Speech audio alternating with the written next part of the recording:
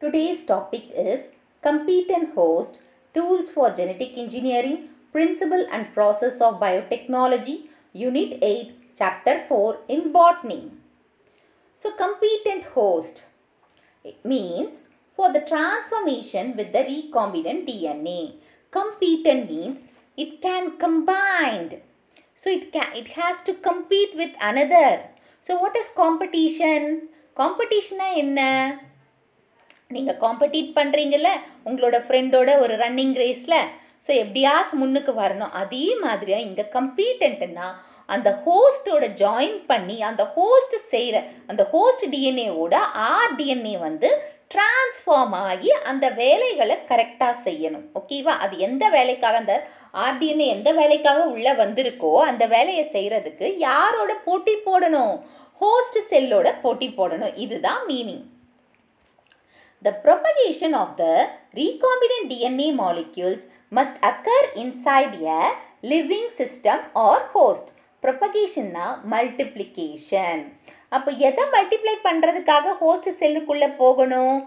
rDNA வந்து replicate R multiply அதுக்கு என்ன தேவை? ஒரு லிவிங் சிஸ்டம் தேவை, அதாவது லிவிங் திங்ஸ் தேவை. அந்த லிவிங் திங் வந்து ஹோஸ்ட்ன்னு நம்ம சொல்கிறோம். ஸோ rDNA மல்டிப்ளை பண்ணுறதுக்கு ஒரு இடம் தேவை. அந்த இடம் வந்து லிவிங் திங்ஸாக இருக்கணும்.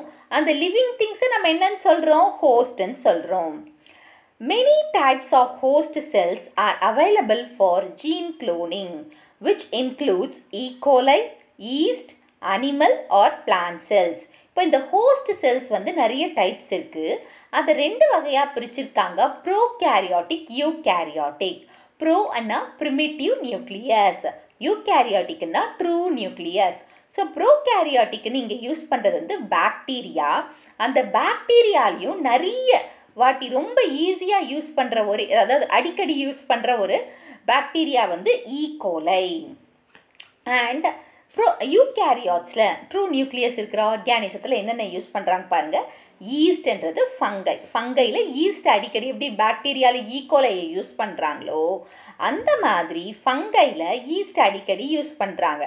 ஸோ அனிமல் செல் ஆர் பிளான்ட் செல்லையும் ஹோஸ்ட்டாக யூஸ் பண்ணுறாங்க. ஸோ யூகேரியாட்டில் 3 ஃபார்ம்ஸ் இருக்குது: animal sell, plant sell and ஃபங்கையில் எது யூஸ் பண்ணுறாங்க? ஈஸ்ட்டை அடிக்கடி யூஸ் பண்ணுறாங்க. The type of the host cell depends upon the cloning experiment. இப்போ எந்த cloning experiment நம்ம எடுக்கிறோமோ அதுக்கு ஏற்ற ஹோஸ்ட்டை நம்ம செலக்ட் பண்ணிக்கணும். So E. coli is most widely used organism as its genetic makeup has been extensively studied. It is easy to handle and grow and can accept a range of vectors and has also been studied for safety.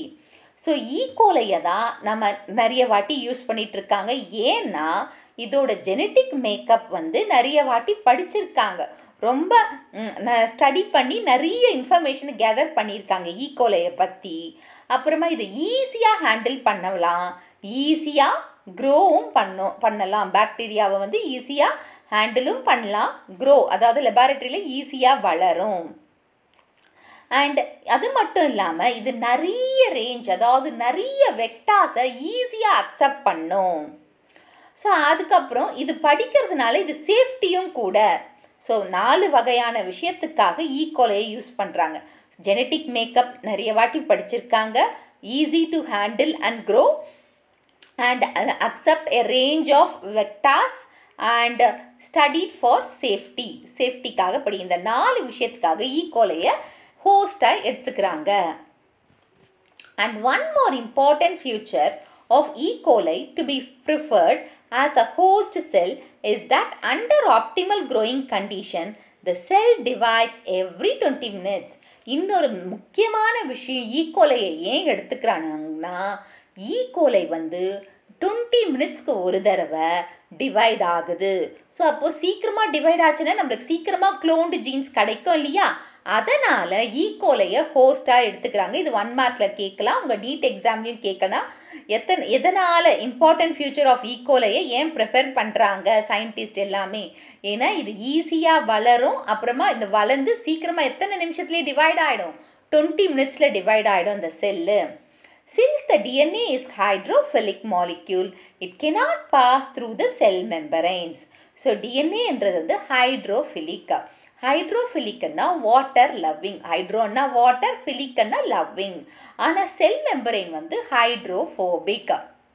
Hydro னா water, phobic னா hating. ஓகேவா? So இதனால் டிஎன்ஏவை யார் உள்ள allow பண்ணல? செல் membrane allow பண்ணல. So அதுக்கு என்ன பண்ணலான்னு பண்ணுறாங்கன்றது. In order to force the bacteria to take up the plasmid, the bacterial cell must first be made competent to take up the DNA. இப்போ என்ன பண்ணுறாங்கன்னா இந்த ஒரு ஃபோர்ஸ் கொடுக்குறாங்க, ஒரு ஆர்டர் கொடுக்குறாங்க பாக்டீரியாவை, பிளாஸ்மிடை எடுத்துக்கோ, வெளியில் இருக்கிற அந்த பிளாஸ்மிடை எடுத்துக்கோ. ஸோ அதை எடுத்துக்கிறதுக்கு என்ன பண்ணலாம், என்ன இது பண்ணலாம், to take up the டிஎன்ஏவை plasmid டிஎன்ஏலேருந்து எடுத்துக்கிறதுக்கு என்ன பண்ணலான்றது பார்க்கலாம். So this is done by treating them with specific concentration of a divalent cation such as calcium. So அந்த எடுத்துக்கணும் இல்லையா, உள்ள அலோவ் பண்ணுன்னு சொல்லுது இல்லையா, அப்போ அதுக்கு என்ன பண்ணலான்னா இந்த டிஎன்ஏ இருக்கு இல்லையா, rDNA, அது வந்து டைவேலண்ட் கேட்டையானோட ட்ரீட் பண்ணுறாங்க. ஸோ அதில் போடுறாங்க. அந்த டைவேலண்ட் கேட்டையான் வந்து கால்சியம் மாதிரி இருக்கிற ஒரு கெமிக்கலோட கலக்கிறாங்க. அப்படி கலந்த உடனே என்ன ஆகுது, யார் வழி விட்டுருவாங்க, செல் மெம்பரின் வழி விட்டுருவாங்க. இவங்க செல்லுக்குள்ளே போயிட்டாங்க இந்த rDNA. ஸோ இப்போ என்ன பண்ணுறாங்கன்னு பார்க்கலாம். So rDNA can then B forced into such cells by incubating the cells with recombinant DNA on ice, followed by placing them briefly at 42 degrees Celsius heat shock and then putting them back on ice. இப்போ உள்ளே போயாச்சு. உள்ளே போன பிறகு இவங்க யாரோட join பண்ணணும்னு இவங்களுக்கு தெரியல. அப்போ என்ன ட்ரீட்மெண்ட் கொடுக்கலாம், ஒரு ஷாக் ட்ரீட்மெண்ட் கொடுக்கலாமா? ஃபஸ்ட் இப்போது அந்த உள்ளே போன அந்த செல்லை எடுத்துகிட்டு போயிட்டு ஐஸில் வைங்க. ஐஸில் வச்ச உடனே ஹாட் ட்ரீட்மெண்ட் கொடுக்கணும், ஹீட் ட்ரீட்மெண்ட். அந்த ஹீட் எவ்வளோ கொடுப்பீங்க, டெம்பரேச்சர் 42 டிகிரி செல்சியஸ் கொடுக்குறீங்க. ஸோ கொடுத்த பிறகு திரும்பியும் அந்த 42 டிகிரி செல்சியஸ் ஹீட் கொடுத்த பிறகு திரும்பியும் ஐஸுக்கு கொண்டு வந்துடணும். அப்புறமா திரும்பி ஹீட்டுக்கு. இந்த மாதிரி மாற்றி மாற்றி பண்ணிகிட்டு இருந்தால் இந்த rDNA யார் அந்த உள்ள ஹோஸ்ட் செல்ஸோட மர்ஜ் ஆகி ரெப்ளிகேட் பண்ண ஆரம்பிச்சிரும். This enables the bacteria to take up the recombinant DNA. So இந்த மாதிரி மாற்றி மாற்றி ஹீட் ட்ரீட்மெண்ட், ஷாக் ட்ரீட்மெண்ட் கொடுத்துட்டு இருந்தோம்னா இந்த rDNA வந்து பாக்டீரியாவோட ஒன்று சேர்ந்துரும் நான் சொல்கிறாங்க. For the expression of eukaryotic proteins, eukaryotic cells are preferred because to produce a functionally active protein, it should fold properly and post-translation modification should also occur, which is not possible by the prokaryotic cell E. coli. இப்போ வந்து eukaryotic proteins வந்து express பண்ணணும். அப்போ எந்த ஹோஸ்ட்டை நம்ம use பண்ணணும், eukaryotic ஹோஸ்ட்டை தான் use பண்ணணும். மோஸ்ட்லி ஈஸ்ட்டை தான் யூஸ் பண்ணுவாங்க. ஏன்னா அவங்க ஃபங்க்ஷனலாக ஆக்டிவாக இருக்கணும். அப்புறமா போஸ்ட் ட்ரான்ஸ்லேஷன் ப்ராசஸ் எல்லாம் கரெக்டாக நடத்தணும். ஸோ அதனால் யூகேரியாட்டிக் ஹோஸ்ட்டை ப்ரிஃபர் பண்ணுறாங்க. ஏன்னா இந்த post translation process, functional active ப்ரோட்டீனோட வேலையெல்லாம் ஒரு ப்ரோகேரியாட்டால் செய்ய முடியாது, அதாவது ஈகோலை பாக்டீரியாவால் செய்ய முடியாது. அதனால தான் ஃபஸ்ட்டு பாயிண்ட்லேயே என்ன சொல்லிட்டாங்க, ஹோஸ்ட் வந்து குளோனிங் எக்ஸ்பெரிமெண்ட் டிபெண்டை வச்சு தான் அந்த ஹோஸ்ட் செல்லை நம்ம செலக்ட் பண்ணுறோம், ஹோஸ்ட் ஆர்கானிசத்தை செலக்ட் பண்ணணும். ஸோ எந்த இடத்துல எந்த ஹோஸ்ட், ப்ரோகேரியாட்டிக் ஹோஸ்ட் தேவைன்னா ப்ரோகேரியாட்டிக் ஹோஸ்ட்டை யூஸ் பண்ணிக்கலாம், யூகேரியாட்டிக் ஹோஸ்ட் தேவைன்னா யூகேரியாட்டிக் ஹோஸ்ட்டை எடுத்துக்கலாம். இந்த ஹோஸ்ட், இந்த rDNA உள்ளே போயிட்டு அந்த ஹோஸ்டோட மெர்ஜாய் வேலை செய்கிற ஒரு, அதாவது மெர்ஜாய் அதுக்காகவே மாறுது இல்லையா, டிரான்ஸ்ஃபார்ம் ஆகுது இல்லையா, அந்த இதை தான் competent host R transforming of rDNA R recombinant DNA.